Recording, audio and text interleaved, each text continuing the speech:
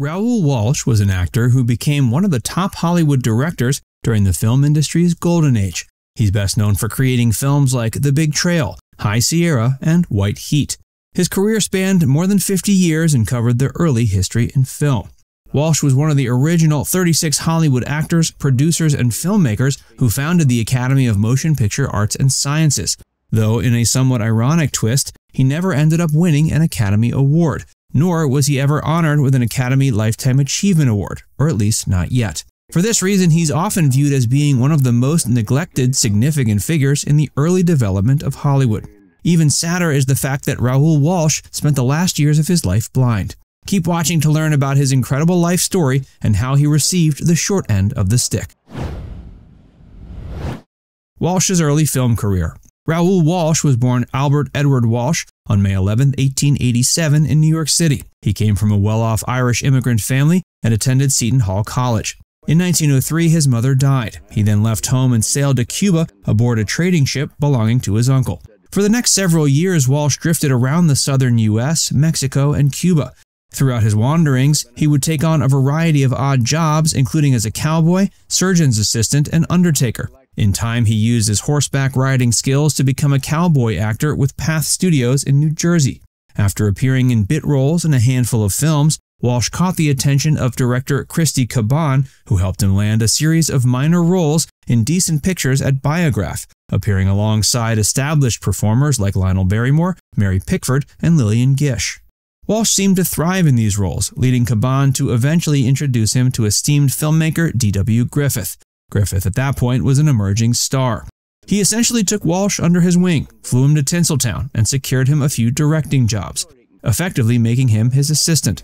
In 1913, Walsh changed his name after taking the advice of playwright Paul Armstrong. Up until then, he was known as Albert Edward, but Raoul sounded more exotic and more memorable. Walsh knew you had to stand out to make it in the entertainment industry. His first full-length film was 1914's The Life of General Villa, which included film sequences of actual battles. In the feature, General Villa even played himself. Walsh continued to act and later played John Wilkes Booth in D.W. Griffith's epic The Birth of a Nation.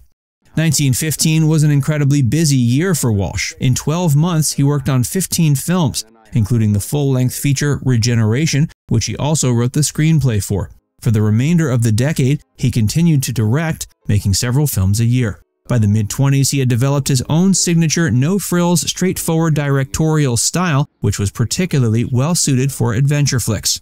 His biggest film from this period was 1924's The Thief of Baghdad. In it, legendary swashbuckler Douglas Fairbanks was the lead.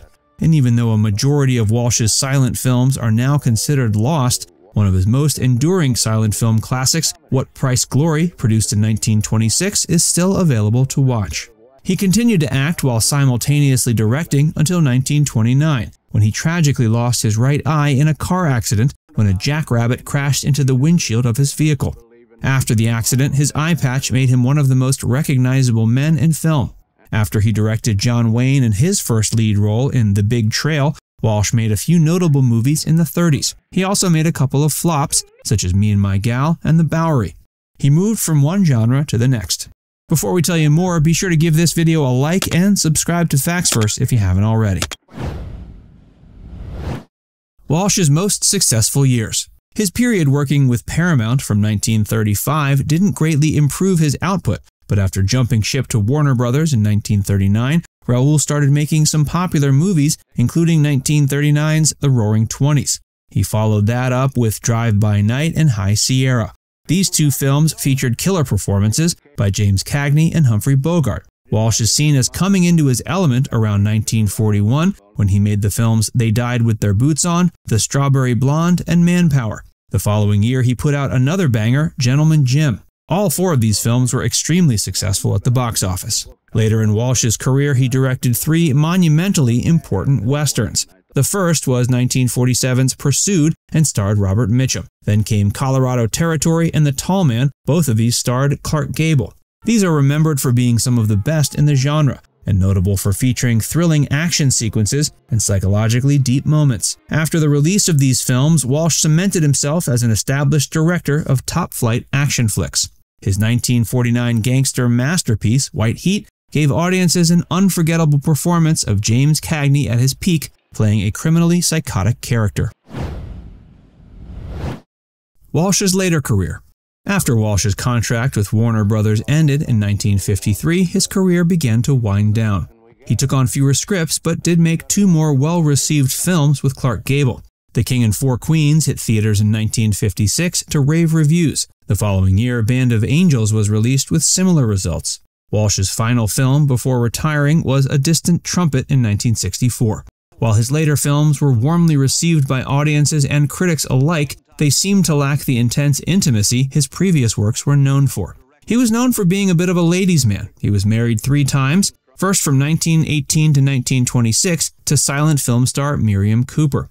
While their marriage started strong, Walsh later admitted in his autobiography he grew to hate her intensely. Walsh's next marriage was to one of her friends, actress Lorraine Miller, whom he was wed to from 1926 to 47. His third and final wife was Mary Simpson, who he married in 1947.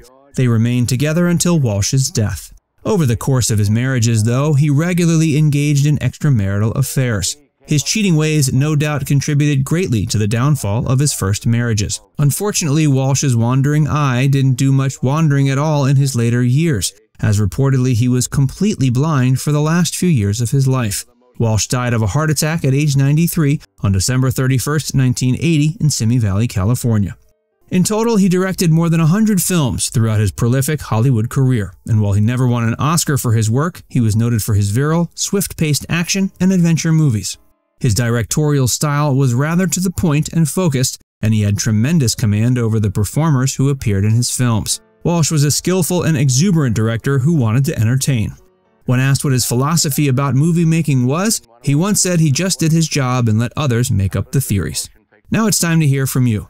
Do you think Raoul Walsh deserved more attention than he received? Let us know in the comments section below. And before you go, make sure you give this video a like and subscribe to Factsverse if you haven't already. Click the bell icon to stay updated on all our latest content.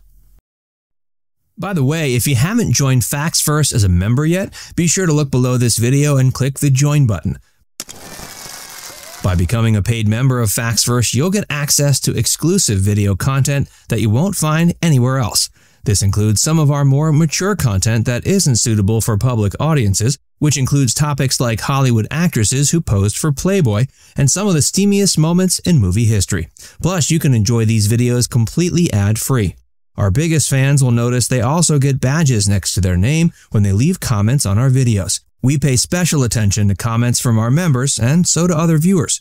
So if you want exclusive content from Factsverse or inside access to discussions with other community members, click the join button to get started for just $4.99. There are hours of members-only videos waiting for you, with new videos added every month. And we're actively working on bringing even more features to help fans like you connect with other members and get more of your favorite content. Just click join, and we'll see you inside the membership tab.